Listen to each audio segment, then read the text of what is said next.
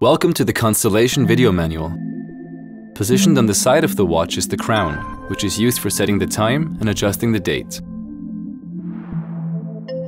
Although the watch is self-winding, when the crown is in this position, it can be wound forward for extra power. To set the time, pull the crown out 2 clicks to its furthest position. The seconds hand will stop. Turn the crown forward or backward to move the hour and minute hands to the desired time.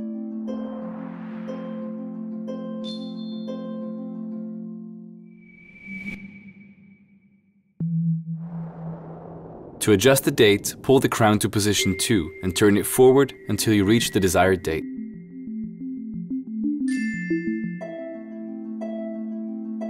When the settings are completed, make sure the crown is in position 1.